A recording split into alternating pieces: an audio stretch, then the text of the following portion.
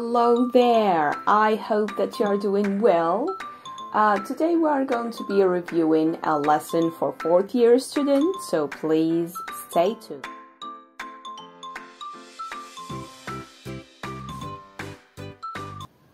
Alright, so let us start. First of all, I want you to observe the following sentence with me. I want to be a doctor. I want to be a doctor. Alright, let us see another sentence. So, Ahmed wants to be a doctor. Alright, so I want to be a doctor and Ahmed also wants to be a doctor. In here, we are both sharing the same dream or the same thing, the same wish. Here, we are similar in expressing our wishes or our dreams. So for that matter, I want to make only one sentence by using like. Okay, so let us try to combine the two sentences using like. Alright, so like Ahmed. Can you guess what comes next? Very good. I like Ahmed. I, and then we need a verb, want to be a doctor. Very well done. So here, what can we deduce? So we have understood here, in order to use or to express similarities, I have to use like. Can you think of any examples? Alright, please let me know in the comments. Great. Now here, let's talk about the placement of like. Like Ahmed, I want to be a doctor. Here, like is placed at the beginning of the sentence. Can we try to place it in the middle? Okay, let's see. Start with Ahmed. Ahmed want. Oh, there is something missing here, right? What is it? All right, the S. Very good. So as we have seen previously in the grammar lesson, so whenever we have a he or a she or an it, we always add an S to the verb, or sometimes an ES. So Ahmed wants to be a doctor just like me. Wants to be a doctor just like me. So the I here, the pronoun I, becomes an object pronoun instead of a subject pronoun. So let us try. We have like in the middle of the sentence. Ahmed wants to be a doctor like me. Great work!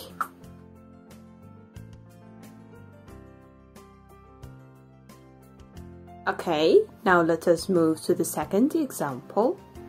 So here we can notice that Ahmed wants to be an artist, right? He wants to be an artist. And me or I want to be a doctor. Okay, so now we are not similar. We are not sharing the same thing. Alright? Here we can feel a certain contrast or a difference. Okay? So Ahmed wants to be an artist, but I want to be a doctor. Alright, so what is the word that we have to use in order to express differences or contrast? Okay, let us try this word. Unlike. So we are going to do the same thing as we have done with the first example. And like Ahmed, who wants to be an artist, by the way. So, and like Ahmed, I want to be a doctor. See? So here, in order to express differences, I have used and like. So like to express similarities and unlike to express differences.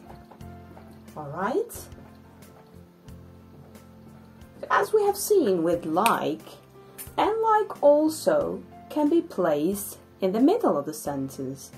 It can be placed in the beginning, like in this sentence, and like Ahmed, I want to be a doctor. Now let's try to put it inside or in the middle of the sentence. So, Ahmed wants, and here we are missing something. Alright, the S, very good. So, Ahmed wants to be what? Okay, an artist, and like me. And here we are going to do the same thing. The subject pronoun becomes an object pronoun. Great! And here we have and like in the middle of the sentence. Ahmed wants to be an artist and like me. So I want to be a doctor, not an artist. Okay, very good job. Alright, so at this stage we have come to deduce that in order to express similarities, we have to use like, and like can be placed at the beginning of the sentence, as it can also be placed at the middle of the sentence. And in order to express differences, alright, so we have to use and just like, alright, it can be placed at the beginning of the sentence, as it can be also placed at the middle of the sentence. Very well done. So let us here read or observe the last sentence. Can you try to read it with me? I want to be a doctor. So this is sentence number 1. Okay? So we have a subject, a verb, and an object. Okay? Now, sentence number 2. Ahmed wants to be an artist. Subject, verb, and object. Okay, so in here, I want to join the two sentences in order to form one sentence. Okay, so there is one word that we are going to use, which is whereas.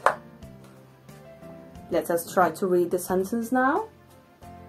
I want to be a doctor, whereas Ahmed wants to be an artist. So according to you, what does whereas add to the sentence? Or what does it serve? What does it express? Okay, so I want to be a doctor, whereas Ahmed wants to be an artist.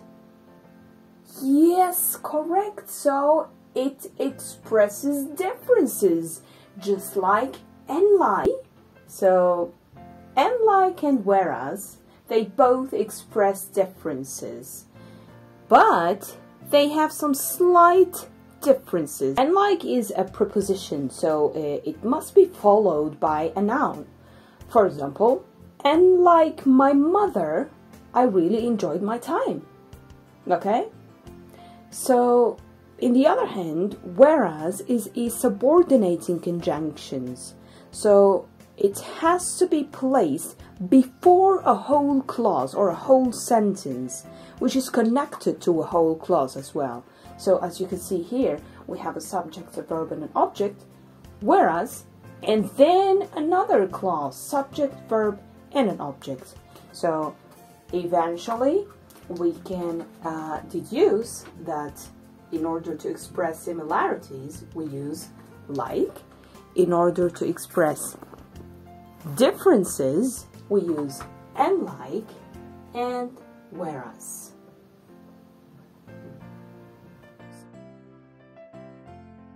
That's it about today's lesson. I hope that you have understood, and my explaining has revealed a little bit of ambiguity for sure. And that's the end of the lesson. I hope that you will stay tuned for other lessons, inshallah. Take care. Bye bye.